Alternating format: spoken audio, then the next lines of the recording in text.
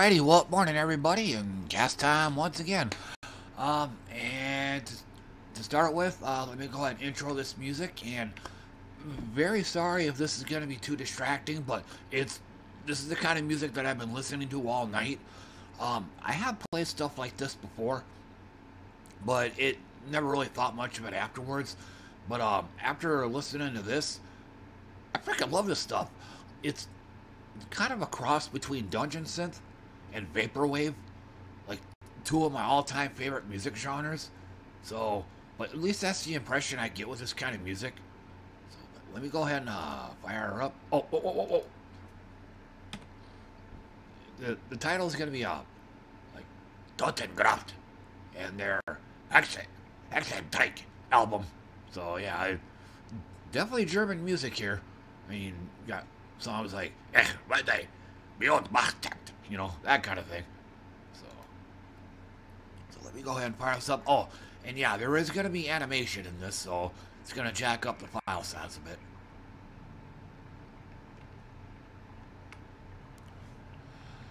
But otherwise, to start with, that it's pretty much all I've been doing all night. And all this morning. Why? Well, I had a call in yesterday. Started my stream in the afternoon. About 45 minutes in, I just went. Just all of a sudden, out of the blue. I mean, technically, I didn't sleep that great. I got a total like 5 hours. It got interrupted by my neighbor below me just while pounding underneath me, probably like trying to hang up a poster or something. So, you know, I got interrupted by that, laid back down. But anyway, you know, I have to do something here. I totally forgot to do it before I started this cast, so I need to get it resolved right now.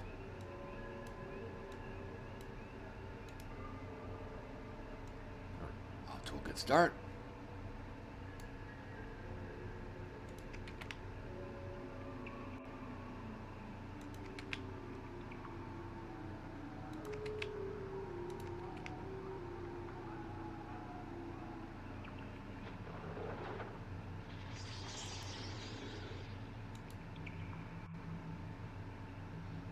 Okay.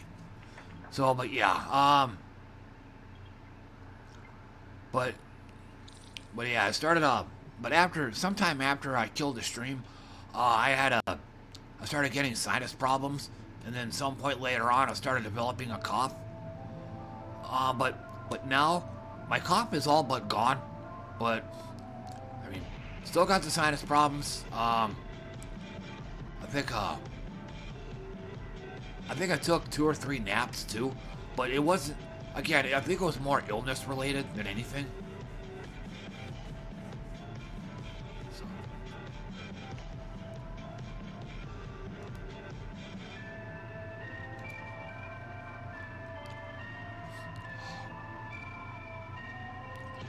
But otherwise for the stream, just did my usual Windjammers 2. This has gotta be one of my all-time favorite fighting games right here. And yes, I talked about this before in another cast. I do consider this game a fighting game. I mean, it's two players being pitted against each other. You know, with one common, you know, with the goal being to defeat each other. I mean, it plays kind of like tennis. If you can envision that, like one-on-one.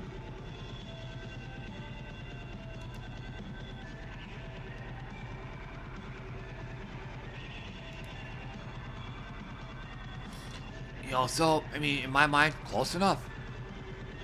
I mean, it was the same thing I've said about jazz music.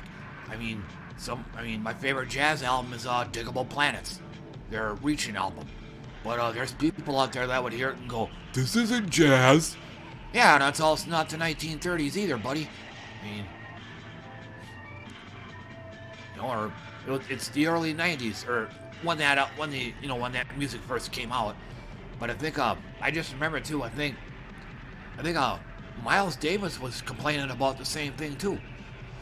You know, it's like all these old jazz musicians. I mean, they're all stingy as fuck. I think that was his exact words too. They all, you know, they're all into museum jazz. They think, you know, I think jazz should just be placed in a museum and totally preserved in that form forever. You know, it shouldn't evolve. It shouldn't, you know, it shouldn't adapt, or, you know, it shouldn't change its form. You know, he also said too that even jazz itself was just a mixture of different styles. It didn't just magically appear in a vacuum. I mean, again, jazz was like bluegrass and blues. I think that was two of them that created jazz music.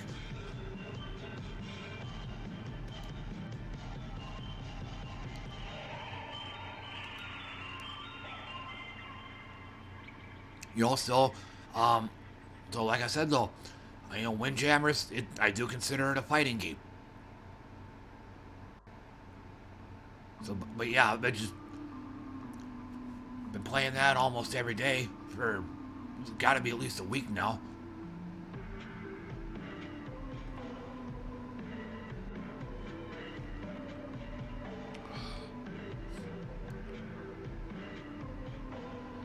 And then another thing I did do is I went ahead and I installed Guilty Gear Strive. Now, for those that don't know, I had problems with this before. I tried streaming it, but the thing of it is my computer can't handle it.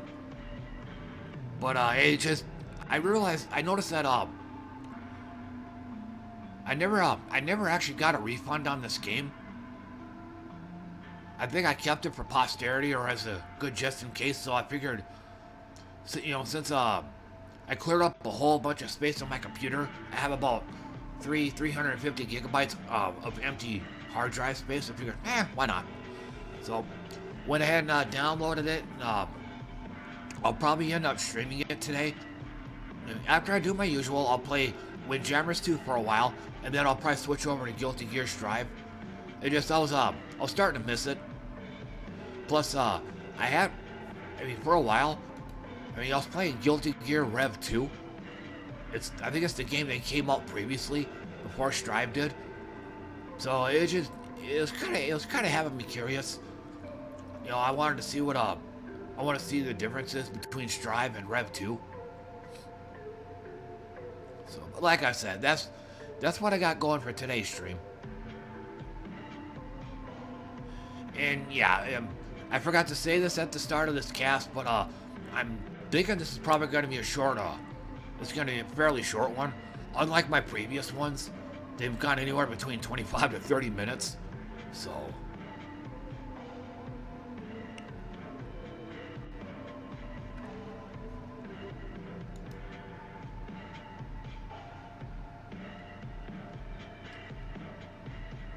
no, I absolutely love that drum machine. I freaking love the beats on this.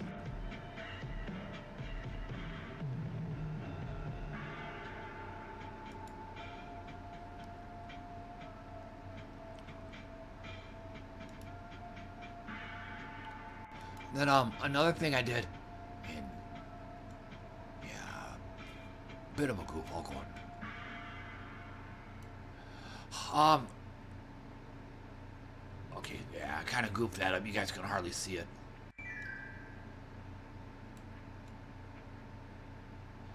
Okay, I also watched another really good video. The old and controversial philosophy of fighting game arcades. STSFN, that's an acronym for Save That Shit for Nationals. Basically, it referred to the practice of hoarding knowledge, like especially when it comes to like high-level competitive fighting gameplay. People wouldn't give away their trade secrets. You know, they wouldn't show like total strangers all the knowledge they learned, because again, they're trying to save their skills and ideas for like Japanese opponents. Or again, when they're saving their ability for tournaments. So if you the normie player ever went up against these guys, you wouldn't be fighting their final form. You'd be fighting a suppressed version of themselves. Now, I'm definitely speaking off the cuff here, so I might be backing myself into a corner. I might not be talking any sense at all, but in a way, I can kind of relate to this when playing MMOs, because there's a lot of bad practice going on. Like if you're running a dungeon with a bunch of other guys, and if you've never been in that dungeon before, you have no idea what's going on. You know, instead of these, you know, then you fight a boss or you fight an encounter and you end up dying in the process because of a mechanic or something that you didn't know about. I mean, it's your first time there, so you can't be a 100% expert on this the moment you enter the door. I mean, and I've said this before, and lots of other people have said this throughout my life too. We could sit here and we could educate the shit out of you until we turn blue in the face. You're gonna forget at least half of it when you get into the dungeon. So, you know, we pretty much wasted our words. You know, again, that's true in real life too. I mean, it's called information overload, and I've gone through a lot of it, in a lot of the jobs I've worked. You know, I've had managers do it to me. I've accidentally done it to other players, done it to other people. You tell them way more than they needed to know, and because of that, they end up forgetting a good chunk of it. So, but then fast forward to like, yeah, hang on, I think I lost my train of thought here.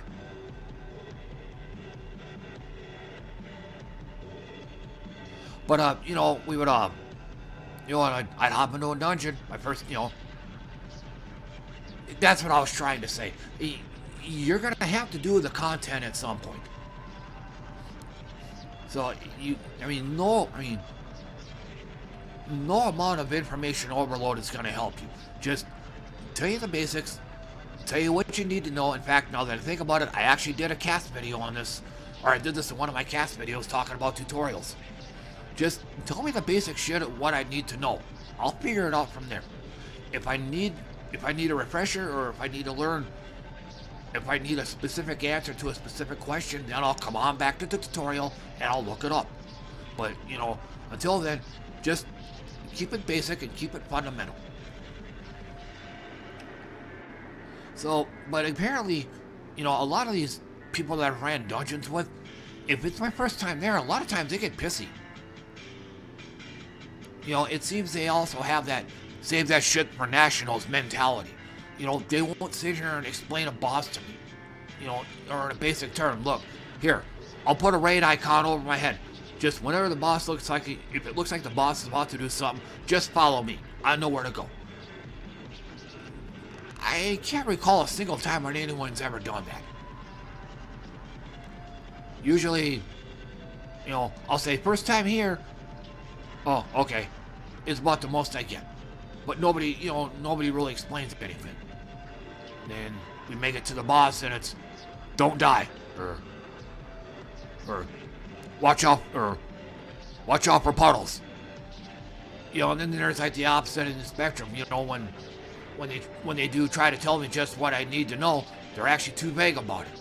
You know, it's, you know, don't fall off or you die. Or watch out for fire, it'll kill you. But, you know, this doesn't really help much. See, something like that. You know, again, like I said a few moments ago, here, I'm gonna put an icon on top of my head here. Just follow me. I know where to go. They don't even do that. Again, it's, you know, to save that shit for nationals. That, you know, that's in fighting games. I also see it in MMOs. It's like they don't want to show you what to do, or if they do, they don't do it right. So, but yeah, and it's also this. After watching this video, this is another reason why, at least as far as these days, why I'm starting to like fighting games more than I am anything else. Because I know the times that I stream fighting games, players, viewers and players come on and give me information overload. This is something that I don't recall ever happening when I was streaming Final Fantasy XIV. And for the times that I say, hey, first time in this dungeon, again, nobody says a word. Or if they do, the instructions don't help. It's, don't die. Oh, golly Wally, gee, thanks, man. Boy, that helped a bunch. Like, no fucking shit, Sherlock. So... but again, in fighting games, I gotta... In fact, I just remembered, I think it was a week and a half or 2 weeks ago, when I was streaming Killer Instinct. Apparently this guy was a tournament pro. Uncle Scar, I think his name was. He goes on, gives a bit of advice here and there, and then he says something like, all right, man, you have my time and undivided attention for 15 minutes until I have to go to a tournament. I have never heard this before. Usually, they'll hang out or they'll lurk or something. Back when I played Fantasy Strike, I had pro players on there. They'd give me tips, but then you wouldn't hear anything from them.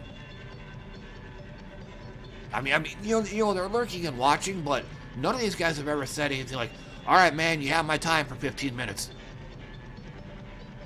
Like, oh, damn, like a pocket teacher, something like that, like a pocket mentor. I think, I can't remember if Screw, Joke,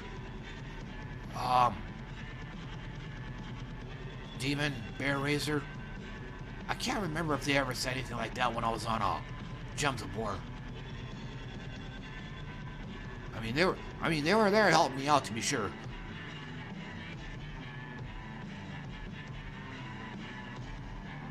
But yeah, anyway, yeah, going back to what I was saying. Oh, just a second. And I did forget to mention that I did play a little bit of Gems of War as well. I worked on what's called a bounty, but after looking at some of the, it's really hard to explain without actually loading up the game and having to show you. But even then, the bounty ended a few hours ago, so I wouldn't be able to get to it. But it's one of those game modes where they're just nice normal battles. They start out super easy, but gradually they get harder and harder. Monsters get tougher and tougher. But you're sort of kind of restricted to using characters that are called bounty hunters. I mean, you can still use any character you want, but you won't get as much points. I went that route. I went with my usual default team. That way, so I could just breeze on through it a hell of a lot quicker. I looked up, there's a couple YouTubers. They posted up a couple groups of their own, but I think I tried one of them one time, and the shit was just taking way too long. And I actually ended up losing 2 of my characters. So, the ones that were giving the advice had already played the game for so long, all their characters are maxed out and so popular. I had totally forgotten about that at the time, but again, I find it faster to just go in with my own default group, like none of the bounty hunters. Personally, I found it akin to rummaging through a junkyard to build a Ford Pinto. Like when I actually try to create my own bounty hunter group, I couldn't find anything that really meshed. So.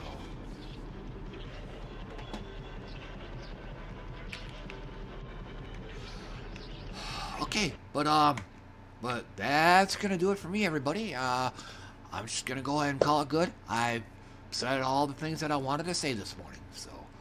But otherwise, no, thanks for tuning in and listening to me, everybody. Always appreciated. And I hope the music wasn't too distracting. But like I said, I freaking fell in love with this music the moment I started hearing it. So, it's all I've been listening to. So, but otherwise, thanks again for coming by, everybody. And I should be able to do another one of these tomorrow morning. So, but until then, thanks again for coming around and see you all next time. Bye for now.